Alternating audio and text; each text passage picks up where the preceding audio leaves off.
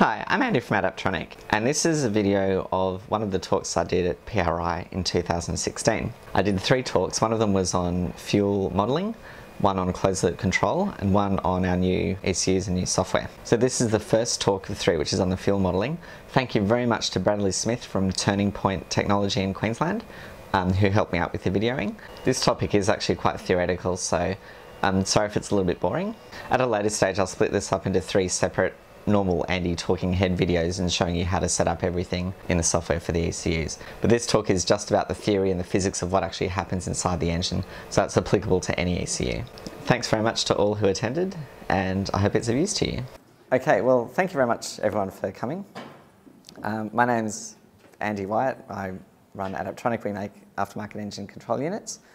I've been selling them for about, I don't know, 12 or something years by now. You know, you sort of lose count after a while. And in this talk I'm going to be talking about fuel modelling for port-injected engines, so how we get from, well, how we work out what an engine wants basically in terms of fuel, or how an ECU works it out. So just very quickly about me, I'm an engineer, I'm not a tuner, so I mean I can tune, I have to, but I don't have the 20 years of experience of developing mechanical sympathy that you guys have. Also, I'm an engineer, so I'm not a professional speaker. I'm not a Tony Robbins, get up and high-five your neighbour sort of person. You can tell an extroverted engineer because he looks at the other person's shoes when he's talking, so that's sort of what I'm like. But I will be asking for some audience participation at some points where I've got some questions and I want you to call out some answers. And for these, I've got these Tim Tam things, which I realise you don't have here, and I'll throw them out to people that answer. So there's a little incentive. Now, although I don't have a lot of tuning experience, I do have an engineering degree. I got first-class honours and all that sort of thing, and a computer science degree. So I've got a fair bit of the theory, and I do talk to a lot of tuners, and I get the impression that some of them could probably benefit from some of the theory, which is why I'm sharing this with you now. So this is actually the first talk of 3 that I'm doing. In this one, I'll be talking about fuel requirements of engines. Going through, I'm sure you've all seen Greg Banish's t-shirt, so I'll go through the derivation of that. Also transient conditions, and also how an ECU would get from a fuel quantity which needs to be delivered to an injector pulse duration in milliseconds, which sounds simple but actually depends on a lot of things, and yeah, you can make it better by taking those other things into account. I'm also doing a talk tomorrow on closed loop control, so PID controllers, at 2 PM in the same room here, and then I'll be doing another talk at 3 PM straight after that one on our new ECUs, walking through the software and all that sort of thing. Okay, so we've all seen the famous t-shirt. I've got to make a bit of a confession here. I can interpret this one of 2 ways. One of them is that it's a really complicated formula with lots of terms in it, and if there's any one of them that you don't understand, then you're not going to understand the whole thing. The other way of interpreting is that it's not that hard, it's simple, tuners should understand this. Why don't they understand it? Maybe it's one of those things that's supposed to be interpreted 2 ways, I'm not really sure. But in about 20 minutes we'll understand everything on that t-shirt. So, I'll go back to the basics and how things have been done historically. So the purpose of injection control in the ECU is to actually get the right amount of fuel into the engine to achieve a certain lambda value, when the tune is not there to make a change. So that means that it's got to be generating the same lambda under all conditions that the engine's going to see, and that can often lead to various complications. So the way that it used to be done is that someone worked out that the injector millisecond that you need to deliver varies mostly with manifold pressure, or load, there are various ways of measuring it, and to a lesser extent with RPM, the volumetric efficiency changes with RPM when cams start to work and cams don't work and that sort of thing.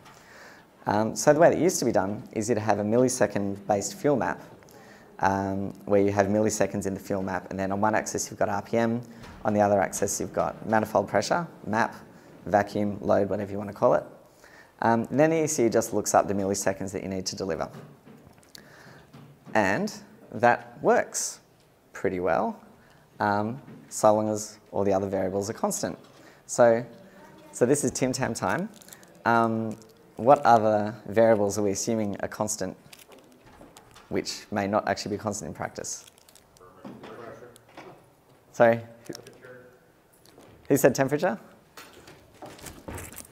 Sorry, Adam. What did you say? Fuel pressure. Fuel pressure? Definitely. Barometric pressure. Who was barometric pressure? Oh, yep.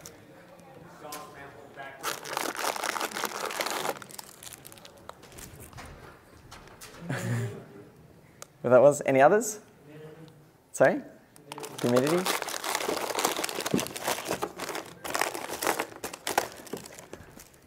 You're also assuming the math for it is representing the whole manifold. Yes. Okay, you get two of them. Who said voltage? Oops. Sorry. Like I said, I'm an engineer, not a pro baseball player. Any others? Fuel chemistry. Sorry, fuel chemistry, yep. Fuel temperature. Fuel temperature. Whoops. Any others? No, okay. Well, that's basically all the ones that I thought of. Oh no, don't tell me the Bluetooth is. Oh, boo, that's sad. Okay, so I'm going to have to do that manually now. So here are some of the things that I came up with, which are most of the things that you came up with as well. One of the other things that I'm going to put in there as a bit of a, to sort of challenge your thinking a little bit, is injector type. Now you'd say, well, injector type's not really a variable. That's a constant. You put it in there when you tune it. You know, what's the problem? But what I will say is that a lot of tuners I've found tend to specialise in certain sorts of engines. So many tuners tune whatever comes in the door. But if you specialise in a particular sort of engine, then you end up with a fairly good library of maps for that engine. And if you, you don't always get the choice, though, of what injectors are on the engine when it comes in to tune it. Even though if you build it and you sell the injectors to the customer, you can, but you don't always get to choose what comes in. So if every tune that you're doing has got different injectors and you've got a millisecond-based fuel map, then you can't really use one on another car very easily. You need to start from scratch each time. And of course, people do change injectors when they're doing builds, but that's not the biggest thing.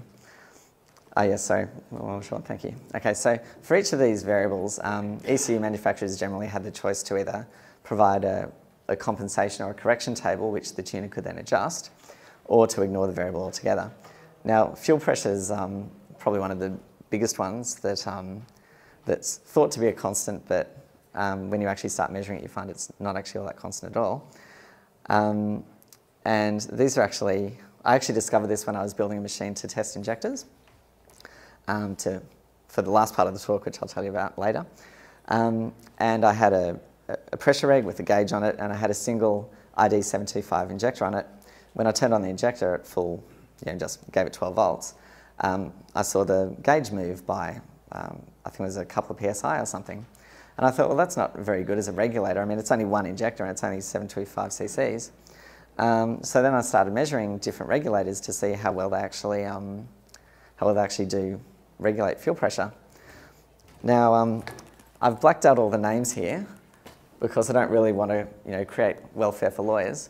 But this blue one here is actually the flattest out of all of the curves that you see, and that's the TurboSmart FPR 2000. This one here, you can see in this sort of start region here, it's actually a lot steeper than all the others. And then once you get above 4 litres per minute of fuel flow, it becomes really bad. What's also worse is that when it went up and then came back down, there are different fuel pressures. So there's actually hysteresis in there as well. That's actually the factory fuel pressure regulator off in a Mazda RX-7 FD. And you say, well, how can it be so bad being an OEM device? And the answer is because the OEM device is designed to run at OEM power levels, and it doesn't need such a wide range of fuel flow.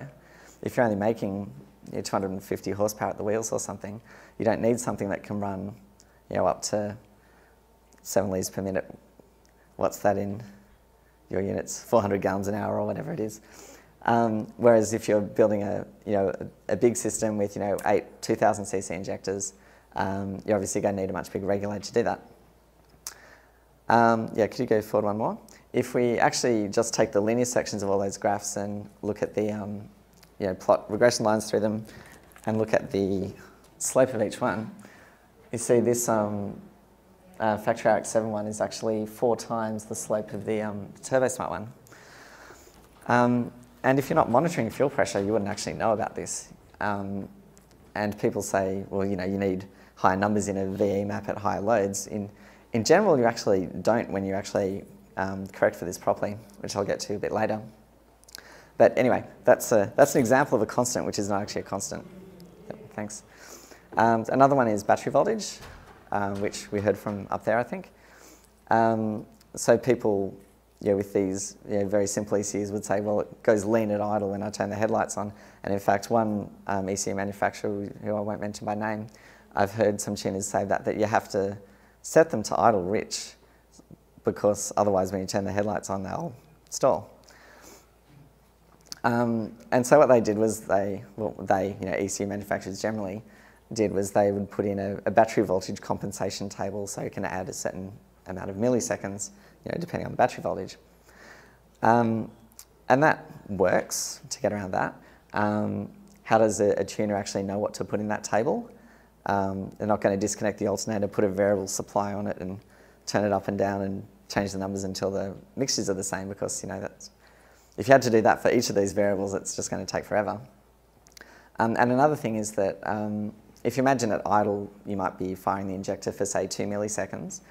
1 millisecond of that might be the time that it actually takes the injector to open. And then you've got 1 millisecond of actual fuel flow. So if you add 20% to that, so you wanted 20% fuel trim for whatever reason, adding 20% to 2 milliseconds is 2.4. You've still got your 1 millisecond of open time, well, time to open, then you've got 1.4 milliseconds of actual fuel flow. So you've actually given a 40% increase in fuel mixture instead of 20%. And you could say to that, well, yeah, but that just means that you need to take that 1 millisecond out of your fuel map and put it into the battery voltage table instead. And that's true. The question is how as a tuner, do you actually know that that's what you need to do? There are various ways to work it out. Various injector manufacturers provide this data as well, although to some extent it does vary on the injector driver circuit in the ECU.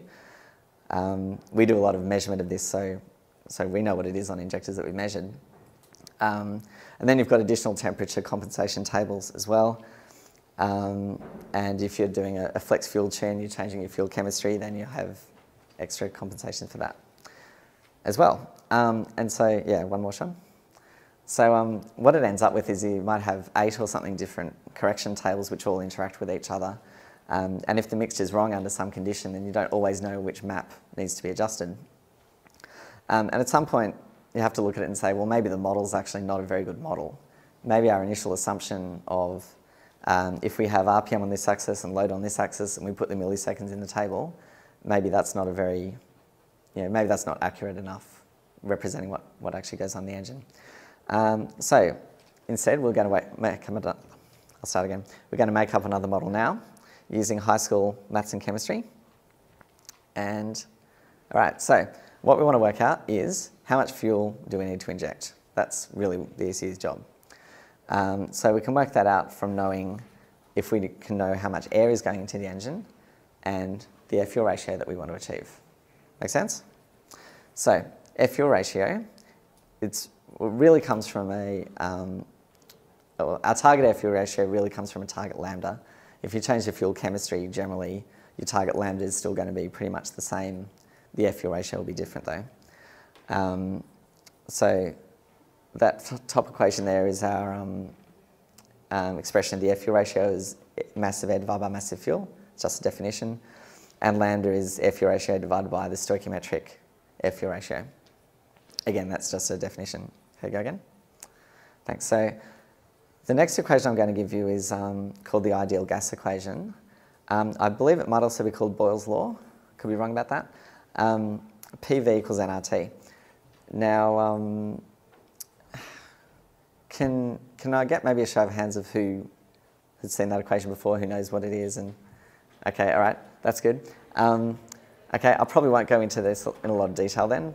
A lot of tuners I speak to in Australia aren't familiar with that, so yes, I'll skip a bit of the talk. So that's just pressure times volume is number of moles times the ideal gas constant, which we don't get to change, that's the universe decides that, times the temperature. And these are absolute pressure and absolute temperature. Number of moles we can work out by the mass of air divided by the molecular weight, which in the old days would look up molecular weight in the back of our textbooks, but these days we just read it off the internet. So yes, next one, Sean. Thank you. So we can look up those constants. Yep, again. Another one. Thank you. Now the last one is the volumetric efficiency. Well, the volume of the air in the cylinder. This is a bit of a fudge. If you've got a cylinder that's 1 litre big, so you've got an 8-cylinder V8, sorry, an 8-litre V8, you could say that the volume of air in that cylinder is always going to be 1 litre at the end of the induction stroke, because if you put in less than 1 litre, it's going to expand to fill 1 litre, and if you put in more than 1 litre, it's going to be squished to be 1 litre. But what we're measuring, though, is the pressure in the inlet manifold rather than in the cylinder. So that Greek N symbol there is what engineers use for efficiency. And this is an expression of the volumetric efficiency. So if you've got an 8-litre engine, we'll say, to make the maths easier, a 1-litre engine, and through a complete cycle it only draws through 0.8 of a litre worth of air, then you'd say that it's got 80% volumetric efficiency.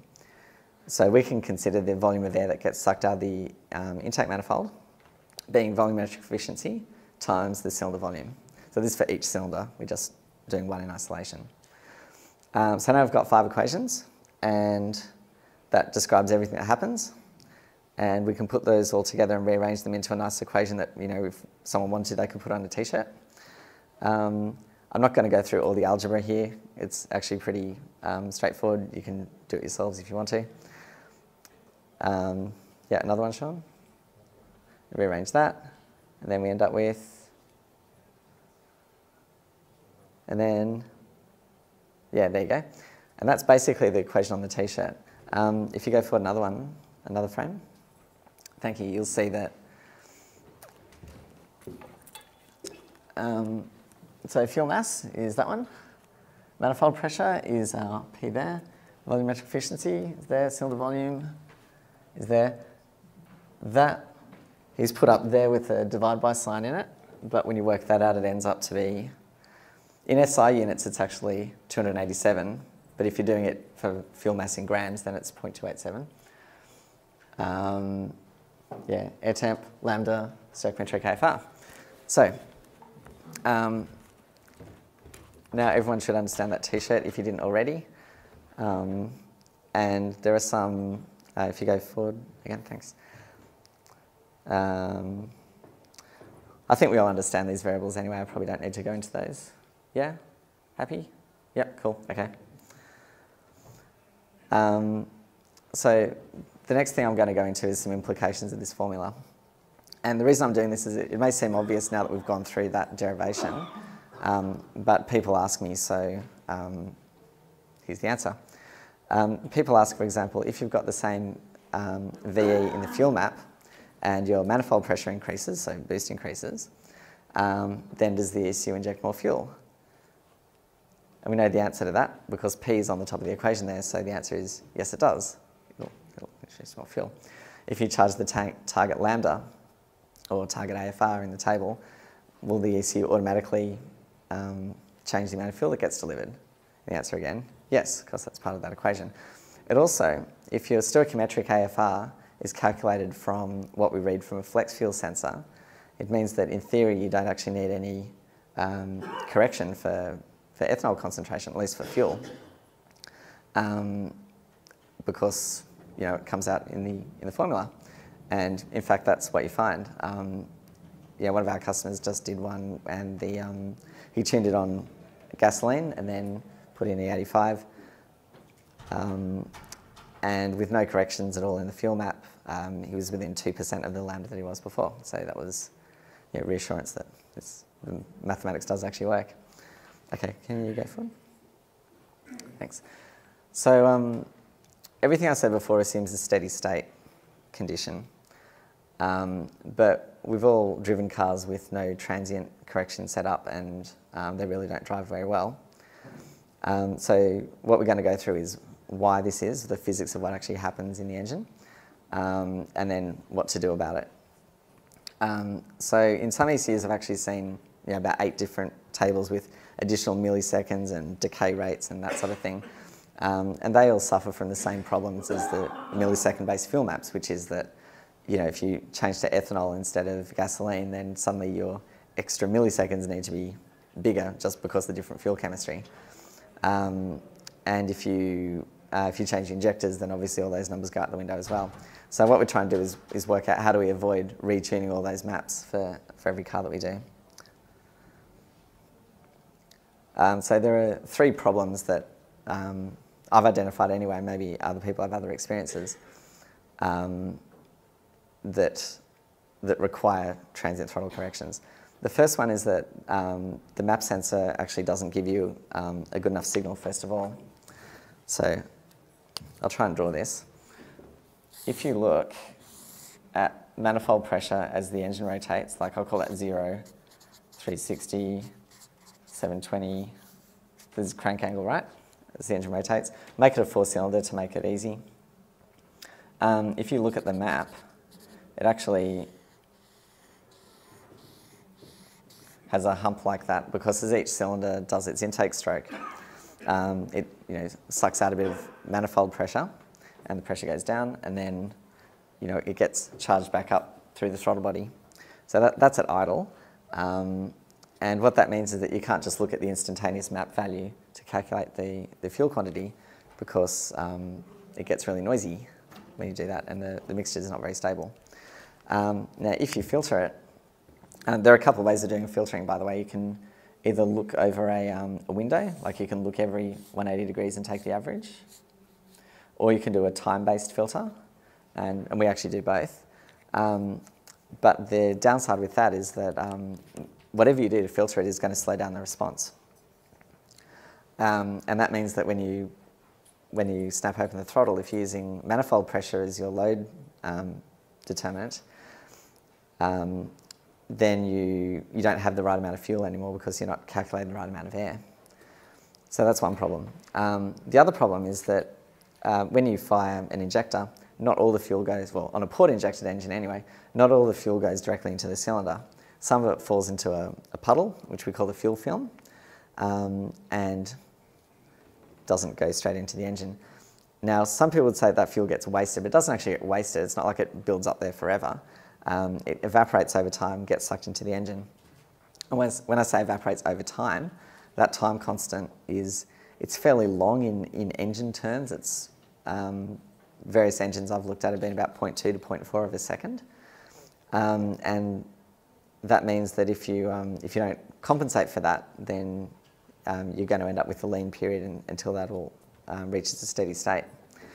And the last problem is that if you do the injection before the intake valve opens, like a lot of factory cars do, then if you open the throttle while that cylinder is doing its intake stroke straight afterwards, then it can have injected the correct amount of fuel for the air that went in before you open the throttle, but then now you've got more air going in, so you actually need to chase that down with more fuel. Okay, so the way that, what I said before about the map filtering, slowing down things and making it too slow.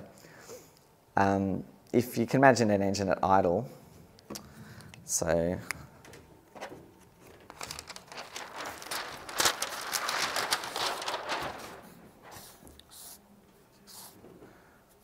if the manifold pressure is there at, say, 30 kPa absolute, which is about 20 inches of vacuum. If you then snap open the throttle then the actual manifold pressure goes up really quickly because if the pressure ratio is greater than 2 to 1, then the air actually goes through the speed of sound, at the speed of sound through the throttle body. So the throttle body fills up very quickly to, 0 inches of vacuum or 100 kPa. But if we've got a filter, it's going to, the manifold pressure that we read at the ECU is going to be slower to respond. So if you wanted to actually trim that with a percentage fuel enrichment, you'd actually need to give that amount of enrichment, like 200% or something, to compensate for this problem. And if you've got to trim something by 200%, then it's telling you that the model wasn't actually very accurate in the first place. Yep. And press F2, the middle yellow button, and you should get the keyboard back.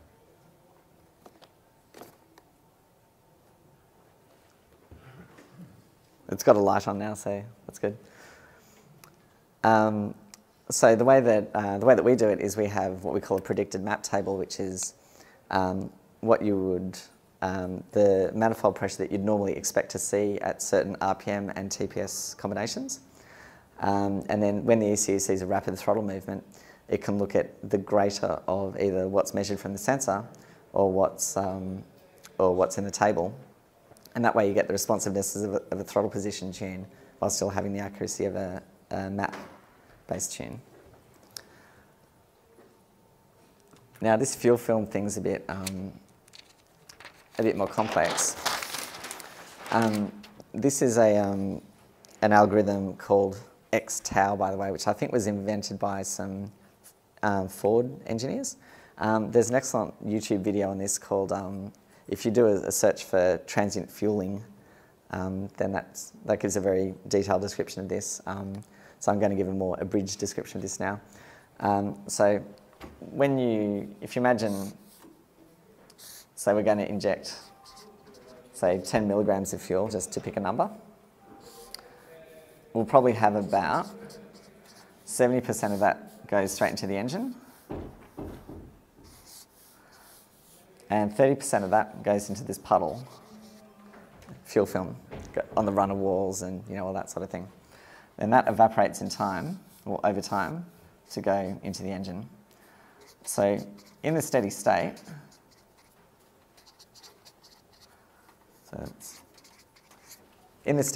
this is being filled up at the same rate that it's evaporating. So the amount that you inject here, you end up with here, but it's not actually the same fuel that's coming out of the puddle. So what that means is that if you suddenly want to go to, so we call this 30% value here x, and the tau is the time constant. So 400 milliseconds or 200 milliseconds, whatever.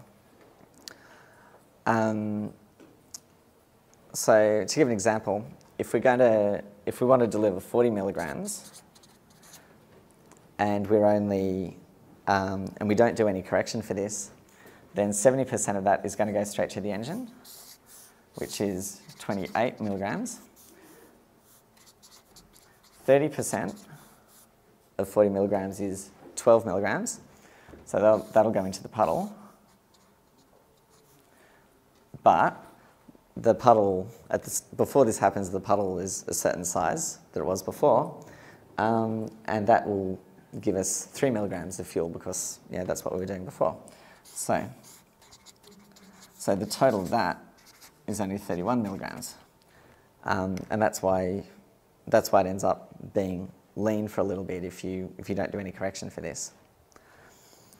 So if you actually want to deliver 40 milligrams, then we need to work out the size of the puddle and how much fuel is going to be evaporating into the engine, which is, well, we know that it's going to be 3 milligrams. So we need to deliver another 37 to get our 40 in total. So to get 37, we need it so that 70% of this number is 37. Make sense? So 37 divided by 0.7 is 53. So 37 goes into there. What's that? 16 goes into the puddle, and 3 comes out of the puddle. Now, if you were to think of this in the old school method of percentage enrichments, then that would be an enrichment of 32% to get from 40 up to 53. Now, it's not actually an enrichment. You're not actually trying to get a richer mixture. It's actually just a change that you need to apply to actually get the correct mixture. So this automatically works perfectly for the different loads, boost, different throttle openings, different throttle open rates, going off idle, so wide open throttle, so part throttle, full throttle, different temperatures. Obviously, because it's ratiometric, everything works with different engine sizes and injector types and that sort of thing as well. So it's yeah, the maths of it is actually pretty straightforward, but it actually works really well in practice. Now, I was watching that whole YouTube video when I first learned about this. I was waiting for the punchline, which is how do you find out what X and tau actually are? And I was really disappointed when it got to the end and said you have to determine it very correctly. So basically, if it goes too rich, then it means that you've got too much X, and you've actually less fuel is going into the puddle than you think it is, so you actually need to apply less correction. If it goes too lean, then it means that you need more. And if it's right and then it becomes too rich, that means you're doing it for too long, so that the time needs to reduce. And if it's right at first and then it goes lean, that means that the time needs to increase.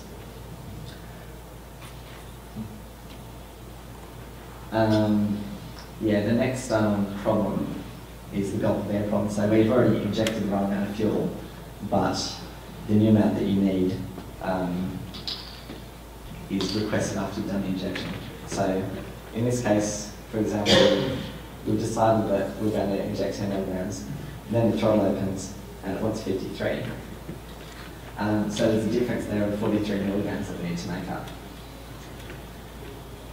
So the way we do that is we look at that difference, and if that's greater than a certain amount, we actually do an asynchronous injection burst to generate the chaser of the fuel, if you like. And again, that being calculated from the fuel model means that it automatically works with different injector types and different structures and all that sort of thing.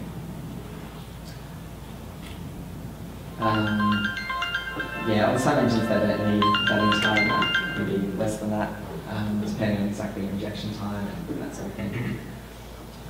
So, we've got now a fuel mass that we're going to try and deliver.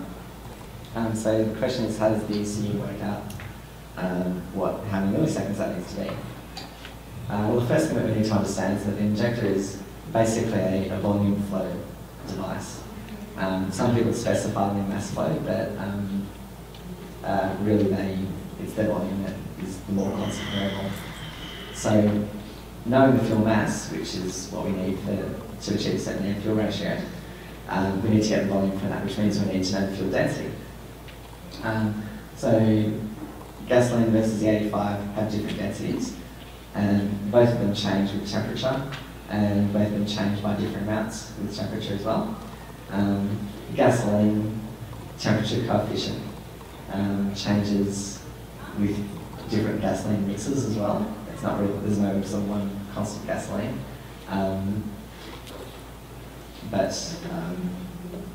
Again, you've got to tune it for something, unless you're running a controlled race gas or something, then you don't know what it's going to be.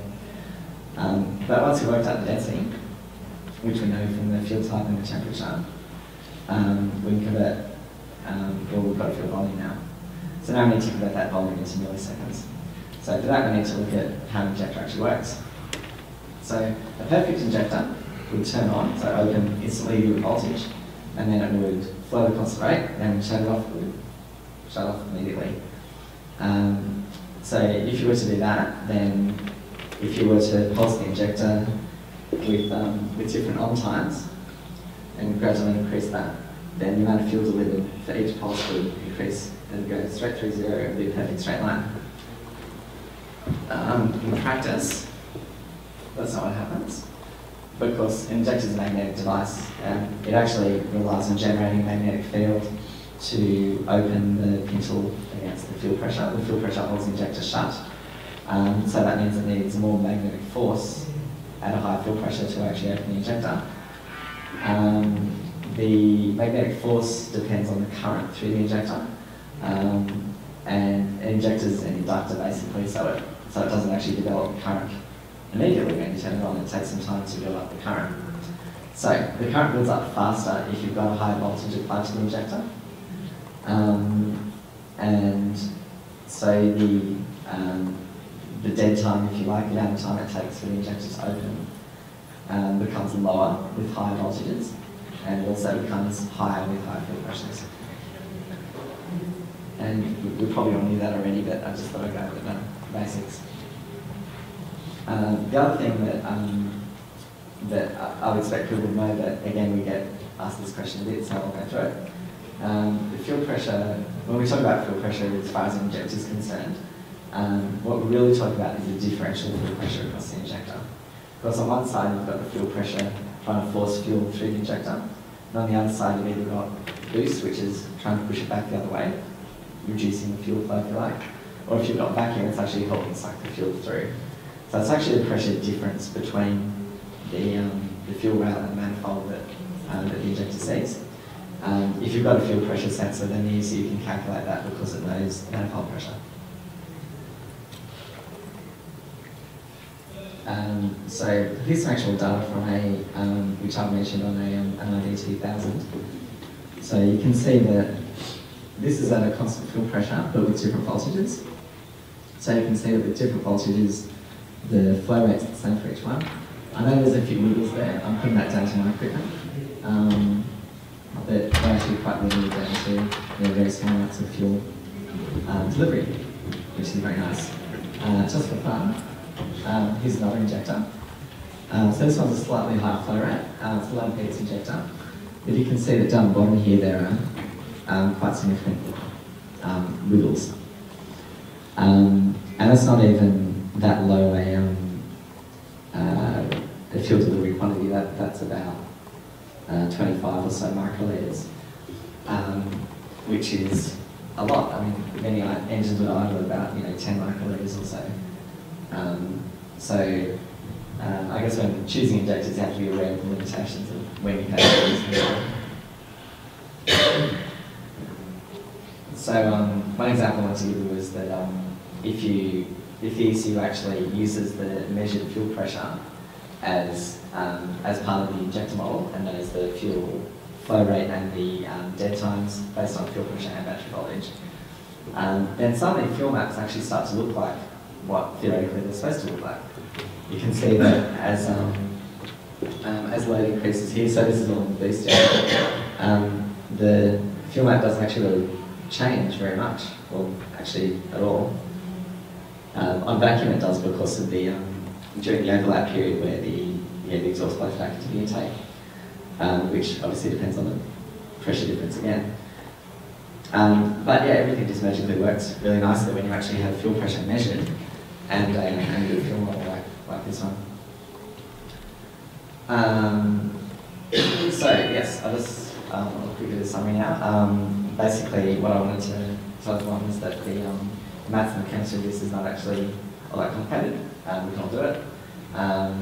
Having a good fuel model actually really reduces tuning time and makes the maths look like what they're supposed to look like, and everything just magically works. And also, especially now that sensors are so commonly available, there's really no reason not to use them. Also, there's a lot of published injector data out there. Sometimes they don't even specify the fuel pressure that they're measured at.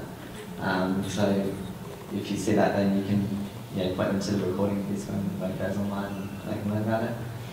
And finally, I'm doing 2 more seminars like this one. I'm doing another one tomorrow on closed loop control, PRI control, integrated wind up and that sort of thing.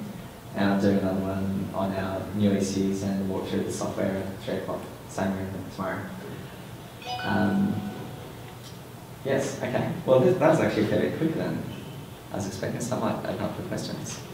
Maybe I'll answer what I can. Hi. Okay, what we have. So to back you up on your fuel model for the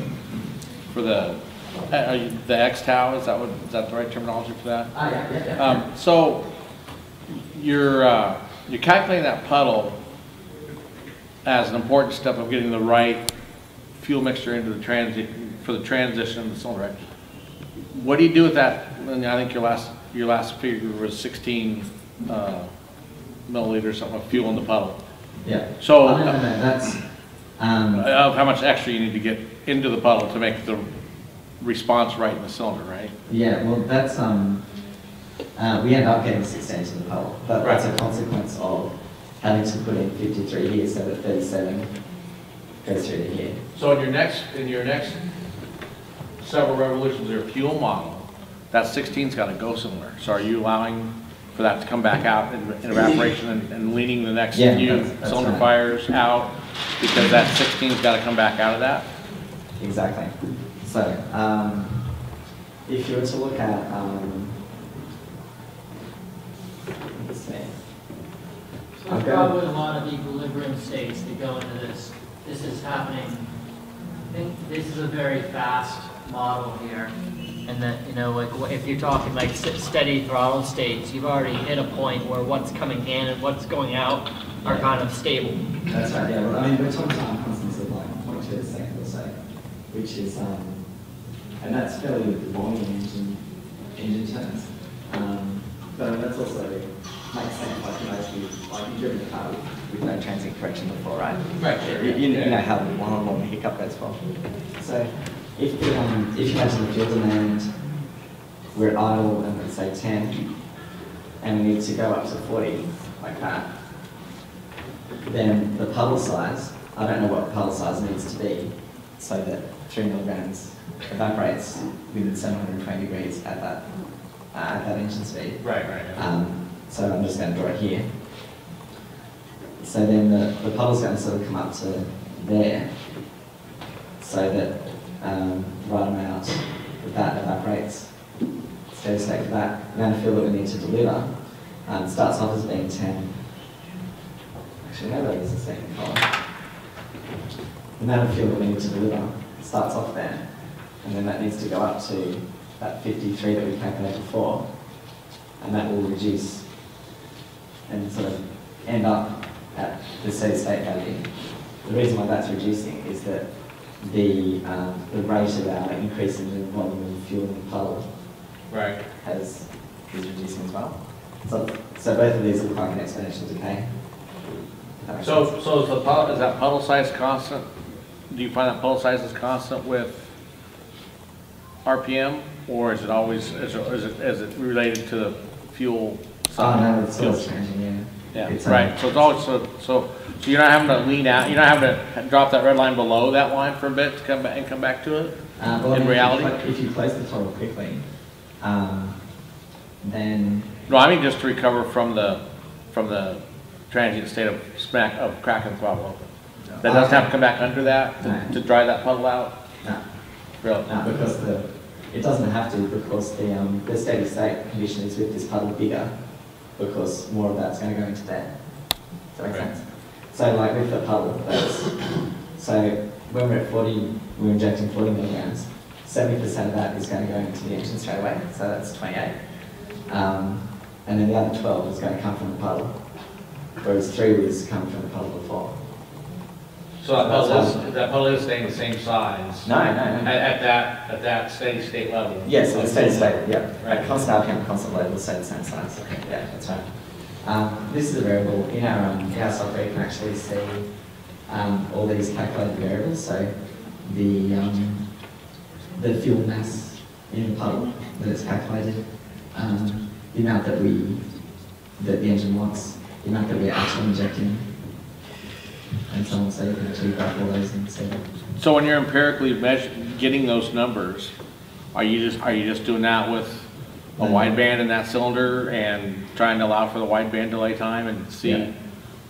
Because your wideband delay time's got to be a large percentage now of what you're trying to figure out. Yeah, exactly. I mean,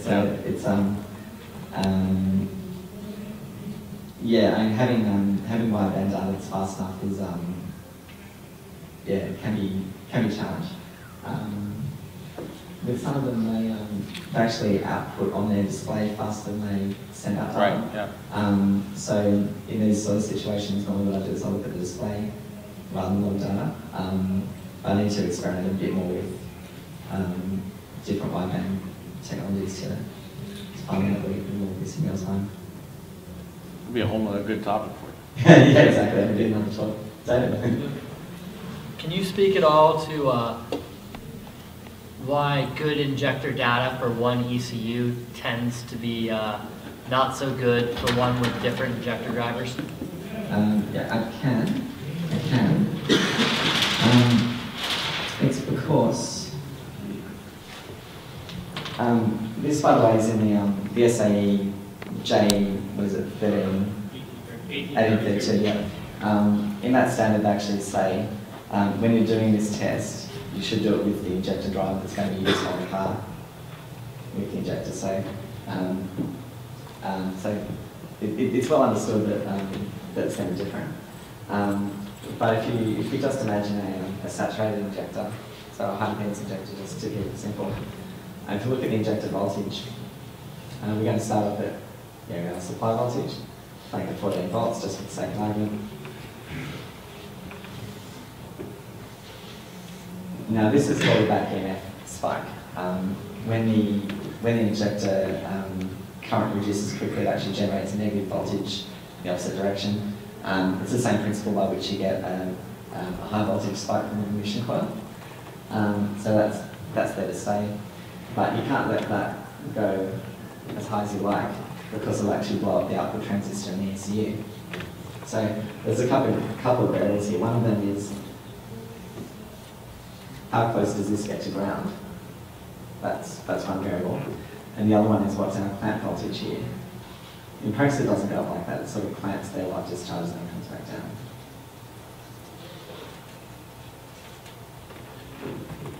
Now, if we look at the injector current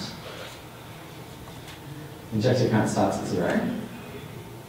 And at that point, it starts to increase. At that point, it drops down to 0 very quickly. Now, that rate of decay there is that voltage there times and multiplied by, or divided by inductance equals LDRT. So, depending on how, if you have a higher clamp voltage, that will actually, the current will actually drop faster.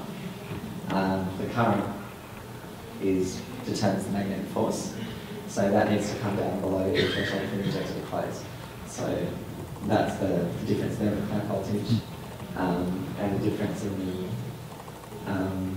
saturation voltage that determines, how fast the current rises.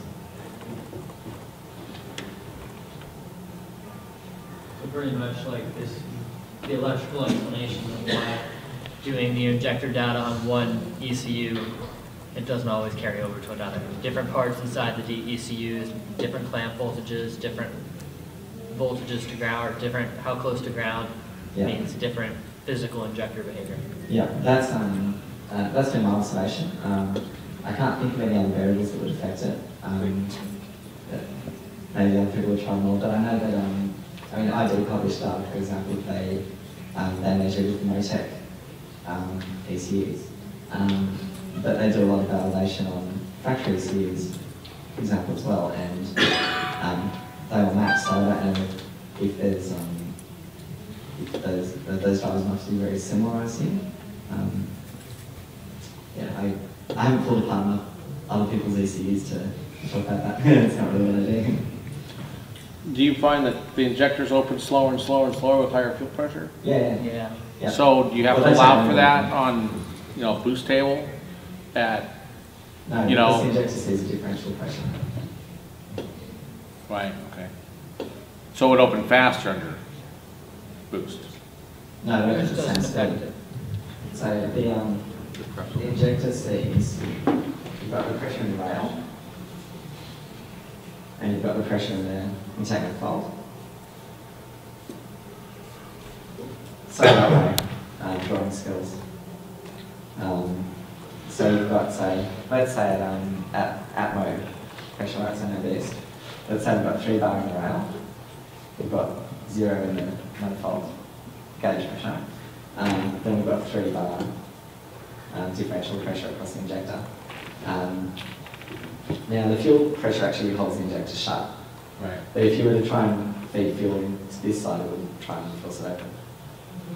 Okay. You turn the injector around. So if we increase the boost to say 2 bar, and we have 5 bar fuel pressure because we've got a manifold reference regulator. Yes? My experience is that a lot of times if you're going up 28 psi in the manifold, you're not going up 28 psi in fuel. I've seen that with topping out like at, I don't know, 12, 14, 15 psi different, so the differential does change. And so now all of a sudden your map has to start reflecting that. Right. But I didn't think about that your differential fuel pressure is actually dropping off. Yeah. So that's if you. But I never thought about the injector time on that, or how hard it is to open. I've never thought about the injector opening time effect that has. But that's got to have some. Yeah, that's right. So it'll open faster if there's a lot of differential pressure, but it'll actually flow at a slower rate because of this pressure pushing. Yeah. So the overall milliseconds will increase. Right. Yeah. Because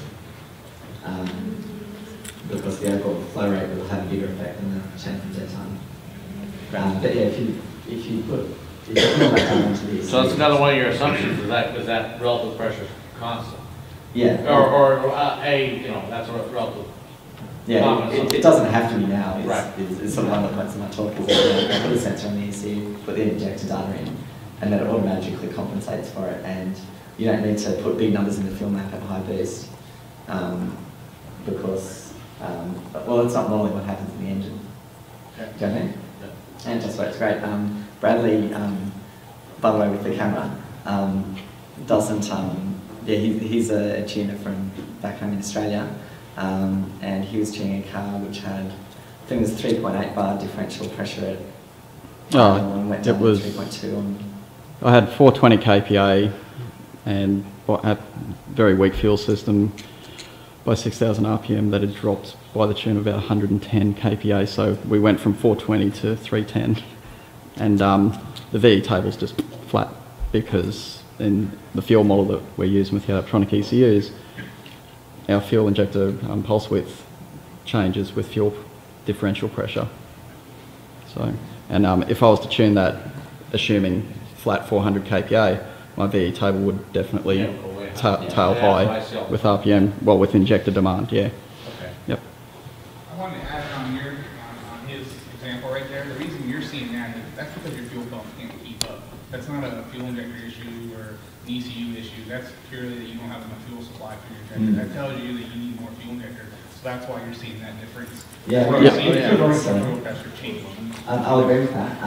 But also, it could that's also the reason be. for that. Sorry? So that's the reason you're seeing the differential pressure change, is you don't have enough fuel pumping. Yeah, or exactly. your filter's clogged, or there's another problem. But it can also be a crappy fuel pressure rate. Exactly. Because none of them is flat. Yeah. They all got a select to them, and yeah.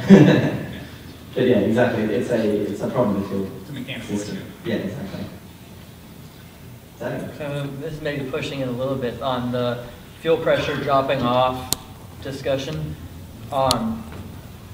In my experience on cars that don't have rail sensors or fuel pressure sensors, the injector and the cylinder farthest away from the feed are traditionally the ones that eat shit when the fuel pressure can't keep up. I mean, do you compensate across the board on the Adaptronic fuel model, or are you doing per injector stuff? No, I mean, are you getting fancy with it, or what? I'm not getting that fancy with measuring the pressure at each injector. For the simple reason that, again, that's showing a real deficiency in the fuel system. And how to actually model that, I guess you have to run a sensor next to each injector. And then model each one individually. Which I guess you could do. We haven't done it though.